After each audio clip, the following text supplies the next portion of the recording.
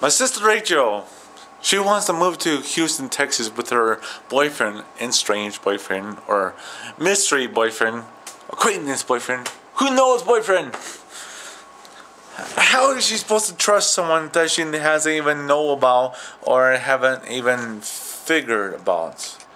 It's just plain simple and weird. Is though like, what is with your cause and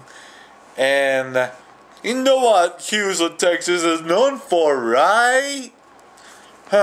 Storms. We got different storms, tornado storms, hurricane storms, weather storms, thunderstorms, rainstorms. And Rachel wants to live in that area. Wow, Rachel, you want to be in the storm gate.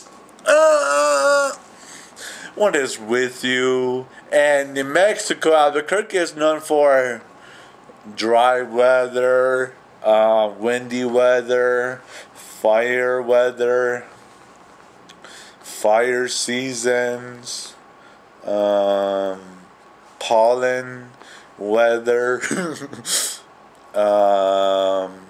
monsoon weather, which is usually in the middle of summer, and that's all she wrote.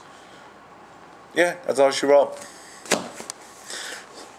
I was like, okay, Albuquerque is only known for a certain degree and nothing major like, you know what? That's what she really wants. And she needs to lose weight. She is really heavy. Rachel's very heavy. I don't really mean to be so unsecure of her own passion and her ways. Sometimes I just get a little bit confused on what to say. You know, it's like, okay, this is a little bit weird. And, you know, I try my best to be the coolest brother in ways. I'm always trying to spoil her sometimes.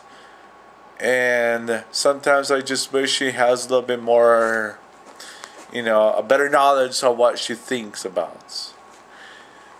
She gets confused frequently. Literally. Frequently. They just lost their Comcast cable. They only had it for 3 months and they lost it. What happened is they haven't paid the bill for 3 months.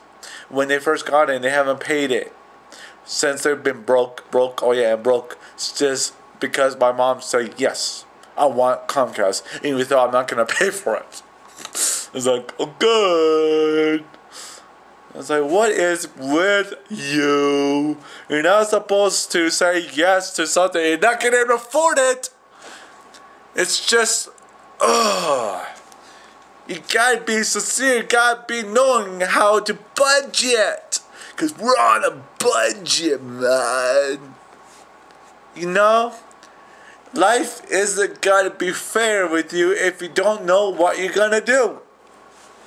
You got to know what you're doing, or you're gonna be having some difficulties in the long run. She just had a difficulty of paying something off, and she goes crazy. So stop being weird about if you can't do nothing bad. Híjole.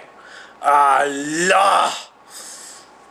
I just don't understand you.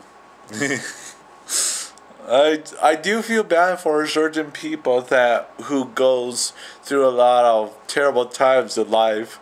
I mean, practical, that's occasionally normal in a certain way. But even though you don't mean it, that you don't want it for anything bad to happen in your life, it just happens.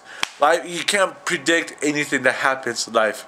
Even if you want to, you know, say, like, you know, if, like a psychic or medium, they'll probably tell you just a little bit of what your life is going to be like, but even though that's just the wrong way to go. But I'm a pretty, you know, decent guy. I try to stay out of the the wrong way or the bad ways or something like that. I try my best to stay in the right path, for success. Sometimes it's a little bit tricky, and I'm very independent at my job so far, even though it's getting harder and harder and harder. It's just more pressure and more rushing and more everything. And even though for me being an independent worker, it's just, it burdens you. It's just, it gets you more exhausted. That's all. Sometimes this life is just so awkward. But what can I tell you? Life is just not the way you want it to be. But sometimes you just have to take it like it is. Just take it like a man. And just, deal with it, I guess. Deal with life that throws at you. Even though it might be bad. But what can you do? You can't stop it. No, you can't stop it. It's just not right. Well, you want it to be right. But whatever, right? Okay, bye-bye.